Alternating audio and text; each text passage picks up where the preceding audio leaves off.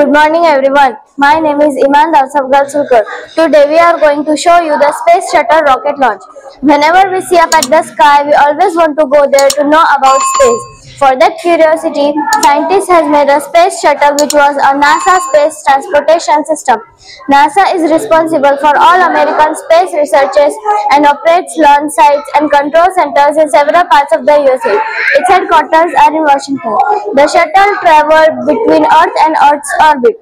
It carried up to 7 astronauts, enabling groundbreaking scientific experiments, satellite developments, and substantial contributions to assembling International Space Station. Space Shuttle travels at an amazingly high speed of up to 28,000 km per hour or more than 8 km per second. They are designed to travel so fast so that they can overcome the strong pull of the Earth's gravity.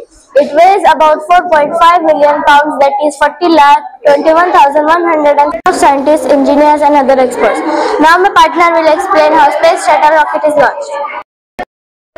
This model is a representation of real-world phenomena of the space shuttle launching into orbit, and it can be seen functioning in time, and it can make it easier and the phenomenon. During launch, the boosters and orbiter's main engine fires together, producing about 7 million pound thrust. This thrust pushes the model up into the air.